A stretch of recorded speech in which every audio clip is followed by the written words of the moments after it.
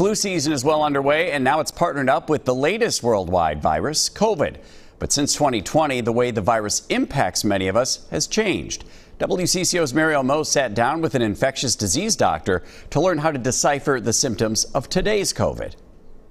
I don't think there's going to be a public health recommendation for masking. It's just too potentially controversial. Allina Health infectious disease physician Dr. Frank Rame says mandatory masking is not coming back, but COVID isn't going away either. Because the virus is constantly mutating and changing, if people want to protect themselves from it, it's recommended to get vaccinated annually, just like we do with flu season. I think between the two of them, we're going to be doing it every fall. Could even be sooner.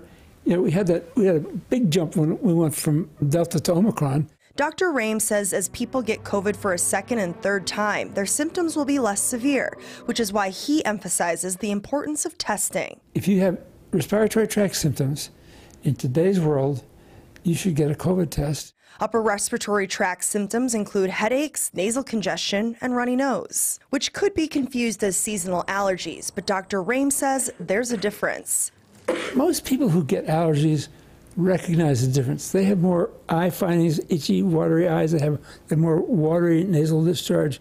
Dr. Rame also recommends testing for lower respiratory tract symptoms, which include severe cough, wheezing, shortness of breath, and chest tightness. In addition to our bodies handling the virus better, Dr. Rame says there are also better treatments for COVID that can shorten the symptoms and help with recovery. In Minneapolis, Marielle Mohs, WCCO News. The CDC provides updated data on COVID cases by county across the country. If your county is green, cases are low. If they're yellow or orange, cases are on the rise. We've shared a link to that map with this story on WCCO.com.